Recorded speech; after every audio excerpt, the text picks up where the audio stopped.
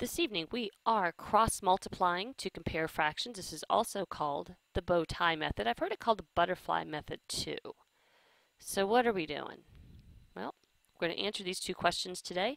What is cross-multiplying and how can I use it to compare fractions? Let's get started. So if I wanted to compare 1/2 and 7/8, and I picked these two fractions on purpose because you probably already know the answer. You notice that 7/8 is very close to 1/2, and so it's probably bigger than 1/2. And since you already know that, you'll have a sense of what's going on.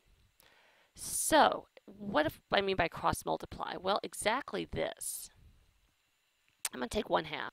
There's my 1/2, and I'm also going to take our 7/8 here and write that right there. So when I cross multiply, what I'm going to do is multiply right across. So here to here, and here to here. Okay? So 2 times 7 is 14.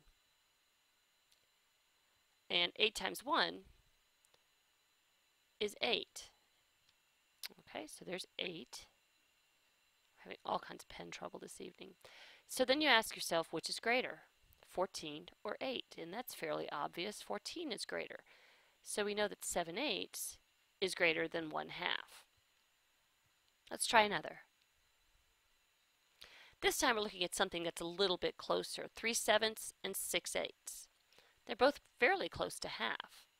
So let's go ahead and start with writing this out here. So I've got my fractions ready, so let's remember we're going to go across to multiply. So 7 times 6 is 42. And we're going to go this way with the other ones. And 3 times 8 is 24.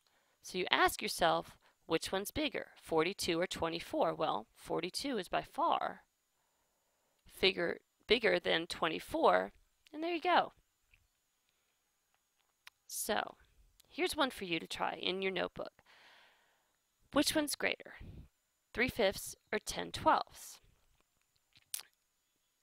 Go ahead and pause the video, give it a try, and then we'll check together.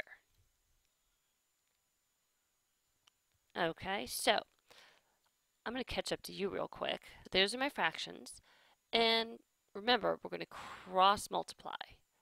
So 5 times 10, 50. And then we're going to go the other way.